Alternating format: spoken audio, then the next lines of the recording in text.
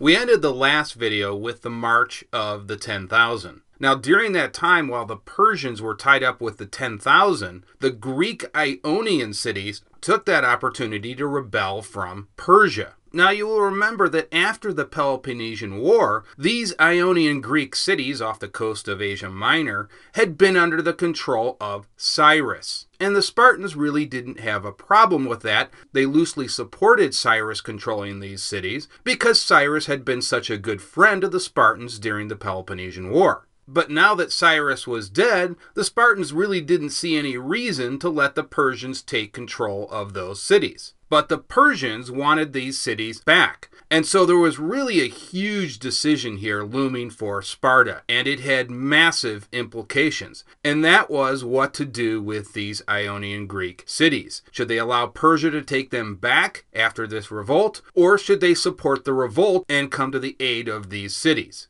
And again, this was a huge decision because it had massive implications on Sparta's future. Now, Sparta could have easily have told these Ionian Greek cities that you're on your own, that we had a contract, we had an agreement with Persia, and we are going to honor that agreement. Well, it wasn't quite as simple as that, because the circumstances had now changed, and whenever circumstances change, that can be a very dangerous thing.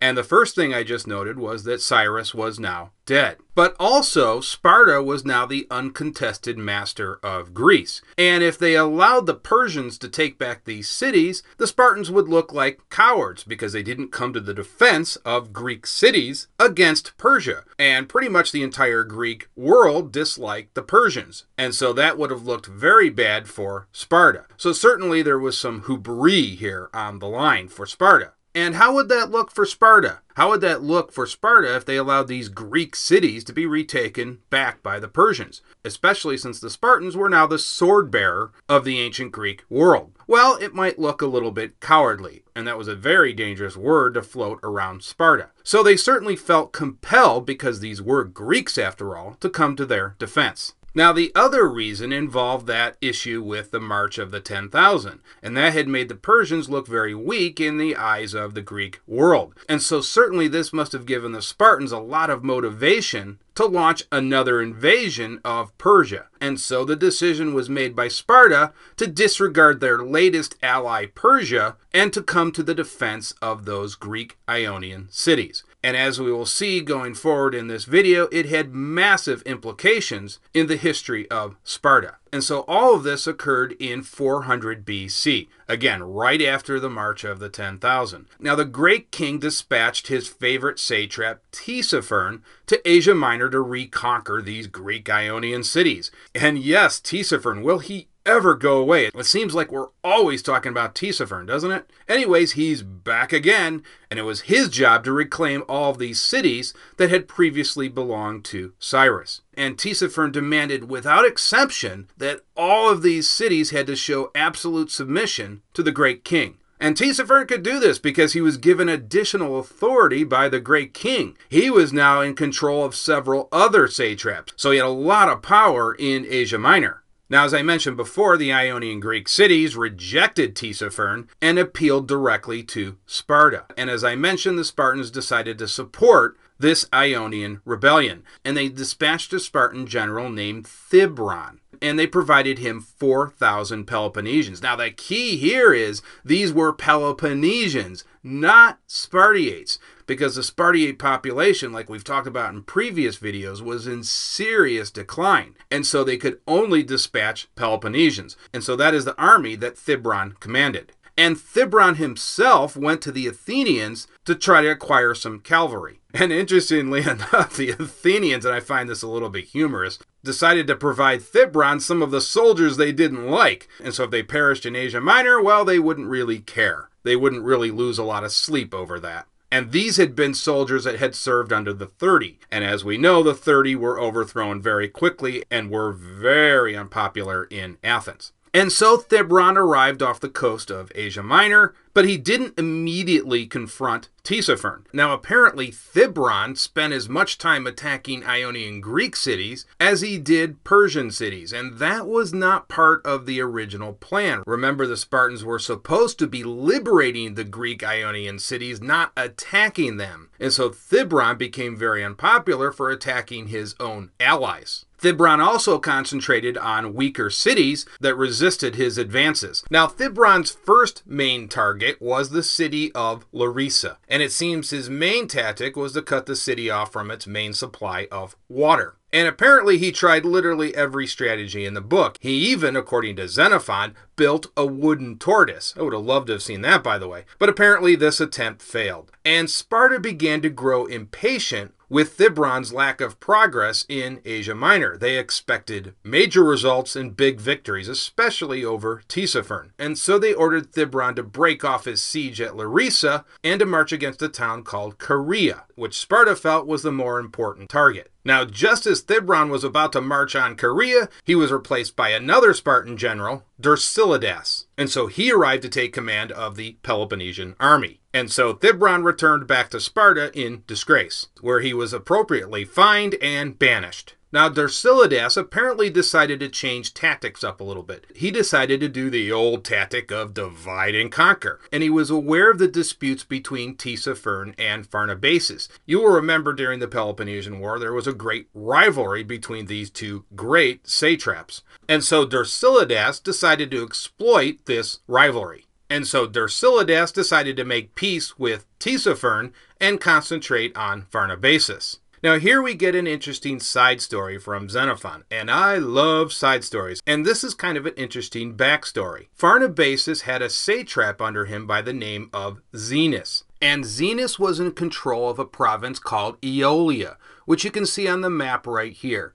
And this map on the right has yet a closer view of the province. At some point, Xenus fell sick and died, and Pharnabazus had an important decision to make: who to appoint as the new satrap. Now, apparently, a woman named Mania, who was the wife of Xenus, approached Pharnabazus, and she appealed to Pharnabazus to take control of the territories that her husband had previously ruled. And Pharnabazus apparently listened to her appeal and remarkably decided to appoint her as satrap, and apparently she was an able administrator. And as a result, she was not only able to provide the necessary tribute to Pharnabazus, she was also able to lavish him with all kinds of gifts. And she became so important to Pharnabazus that she became one of his chief advisors. And Pharnabazus even took her on campaigns and consistently asked her for advice. Now, unfortunately, this nice little story has a very bad ending to it. Mania had an evil son-in-law named Maidius,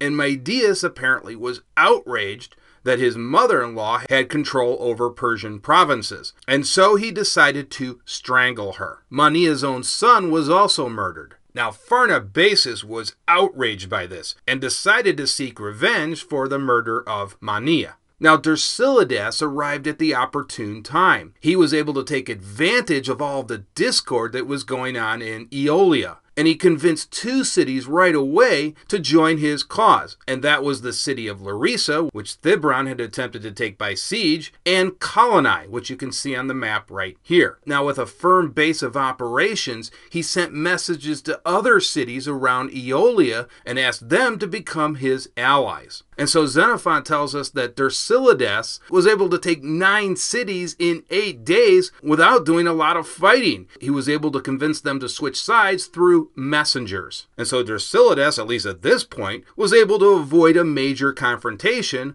with the Persians. Now, Pharnabazus must have been in shock over all of the losses in Aeolia. And so Dercyllidas decided to seize the moment and ask Pharnabazus if he wanted peace or war. And apparently Pharnabazus wanted nothing to do with the Greeks, and he chose peace. And that occurred in 399 BC. Now, it's important to note that the Spartans really hadn't achieved a major victory over the Persians at this point. In other words, Tisipherne and Pharnabazus still retained their armies. They had not been defeated in battle. And although Dercilidas had performed better than Thibron, he still had not inflicted a major defeat upon the Persians. Now, after Dercilidas signed a peace treaty with Pharnabazus, he decided to garrison some of the cities in Aeolia and then move north into Thrace. Now, Dercilidas was reappointed to his command for the next 2 years, and that occurred between 398 and 397 BC. Once again, Tisipherne and Pharnabazus seemed more intent on avoiding an open confrontation with the Peloponnesians,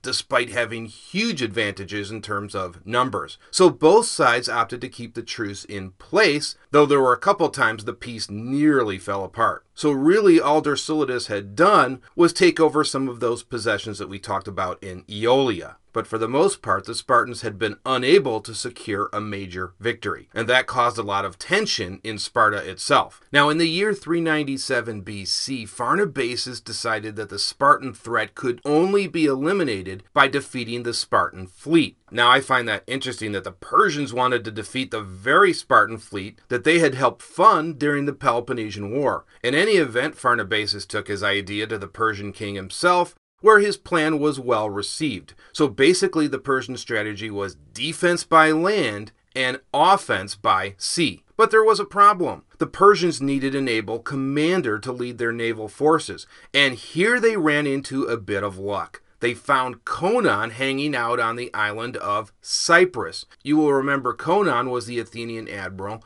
who had been involved in several of those battles in the Hellespont. Well, here he was in exile on Cyprus after the Peloponnesian War. By the way, Cyprus had remained in Persian control throughout the 5th century BC, and had been one of the few Mediterranean islands to remain in Persian control, both before and after the Peloponnesian War. So the Persians offered Conon command and promised to build him a fleet of 300 ships, which would be his to lead. Conon eagerly accepted this because now he could exact revenge upon the Peloponnesians, who he undoubtedly hated. But Conon also had some ulterior motives, as we will find out later on, because once the Spartan fleet was defeated, he planned on converting his fleet to an Athenian fleet. But we will talk more about that later on. By the way, all of these naval preparations by the Persians were done in absolute secret, because the Persians were essentially trying to buy as much time as they could before starting a major confrontation with the Spartans.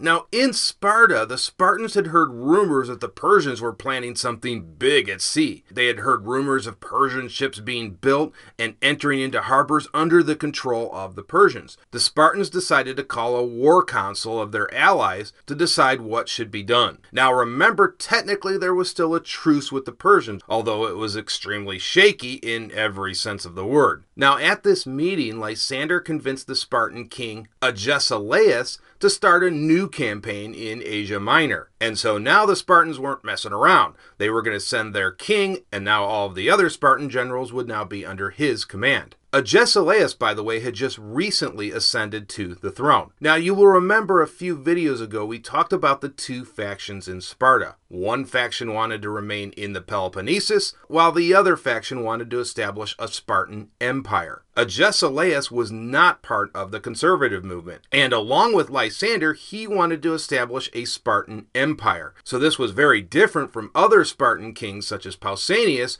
who were very, very conservative. So from this point on, Agesilaus will become the central figure in Sparta, and he will be very important for the next 25 years, leading right up to the Spartan defeat at Leuctra. So with this, Agesilaus went before the Spartan assembly and requested 30 Spartan officers, 2,000 helots. By the way, these were helots that had been given their freedom. And well, this was a bonus for Sparta because now they could put these helots in their army. And remember, the Spartans were really desperate to increase the size of their army. Another 4,000 allies were requested, which would bring the total size of this army to 6,000. The Spartan assembly readily agreed to all of Agesilaus' demands and even tossed in 6 months of provisions. That was more than enough time for Agesilaus to establish a base of operations in Asia Minor. Now, the important point to make here is that Agesilaus wanted to not just attack Persia, but conquer all of it. He wanted the whole enchilada, something the previous Spartan commanders had failed to do up to this point. And so Agesilaus broke camp and marched to Asia Minor. Now, as he was marching through Boeotia, this very bizarre incident occurred that would have huge implications in terms of Sparta's future relationship with the Boeotians.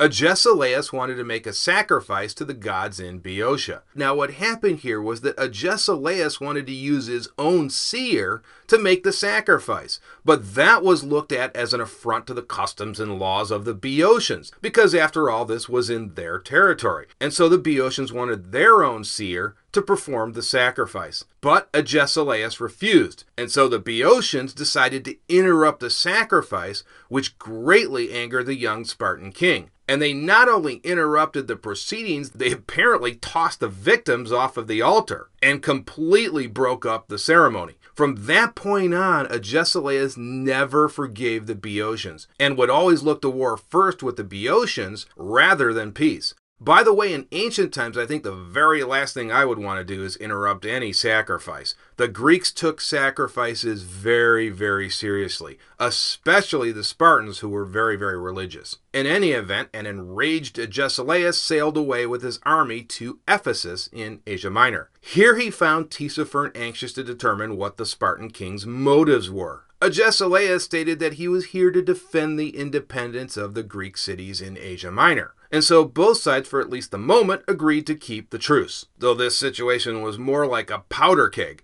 a situation that seemed ready to explode at any moment. Now, there was a little sideshow going on here between Lysander and Agesilaus. Lysander, by the way, had accompanied Agesilaus to Asia Minor. At a party, Lysander was given so much attention and favor that Xenophon states that you might have thought Lysander was the king, when in reality, of course, he was not. A miffed Agesilaus decided to ignore Lysander and his friends. Now, at this point, Lysander decided it wise not to anger the Spartan king, who happened to also be a lifelong friend. And so he decided to tone down his adoring fan base. Lysander further requested to be sent on a mission, which Agesilaus approved and sent him off to the Hellespont. So, bye-bye, Lysander. Now, during this time, Tisipherne was building his forces in anticipation of a conflict with the Spartans. Now, Agesilaus didn't want to wait around for the Persians to overrun him, so he decided to march on Caria. Yep, that same city that Thibron was supposed to have captured long ago. Tisipherne began to transfer as many troops as he could to Caria to stop the Peloponnesian army dead in its tracks. Agesilaus, however, switched directions and marched towards Phrygia. This would move him into the territory controlled by Pharnabazus. And that probably didn't bother Tisipherne too much because he hated Pharnabazus. And you have to wonder if he was actually rooting for Pharnabazus to win the engagement against the Spartans. In any event, there was a brief engagement where the weak Hellenic cavalry was defeated by the much stronger Persian cavalry. But as always, the Peloponnesian infantry proved itself superior and saved the day against the Persians. Agesilaus, however, realized in order to achieve a decisive victory, he needed a more suitable cavalry. So he ordered all the surrounding areas under the control of the Spartans to provide as many horse and arms as they could, and he then retired to Ephesus for the winter. So at Ephesus, Agesilaus began to build up his army and equip his army as well. He also drilled his army constantly for the coming battles with the Persians. This time the prime target was Sardis, which had always been Persia's main stronghold in Asia Minor. And so Agesilaus and his reinvigorated army left Ephesus towards Sardis. Tisipherne dispatched troops this time to meet the Peloponnesian army, and the two sides met at the river Pactolus. The Peloponnesian army defeated Tisipherne, and according to Xenophon, took more than 70 talents, as well as a large amount of war booty, which also, by the way, included camels. The great king blamed Tisipherne for the defeats and had him beheaded at Sardis. Thus came an end to Tisipherne's quite long and somewhat mixed career as a Persian general and satrap. I will point out, though, that I don't think anyone would ever question his loyalty. After this episode, the Persians sought out Agesilaus and asked the Spartan king for peace. This peace offer was made by the new Persian satrap Tithraustus. Now, Tithraustus replaced Tisipherne. So Tithraustus pointed out that the Greek cities in Asia Minor had their autonomy, and therefore Sparta's goals had been achieved. But what were those goals? What were the Spartans' real intentions in Asia Minor? It seems quite clear that Agesilaus wanted to conquer all of Persia rather than just liberate the Greek Ionian cities, though this is somewhat unclear because we never really get a good idea of the Spartans' true intentions from Xenophon. In any event, Tithraustus made his proposals for the Spartans to leave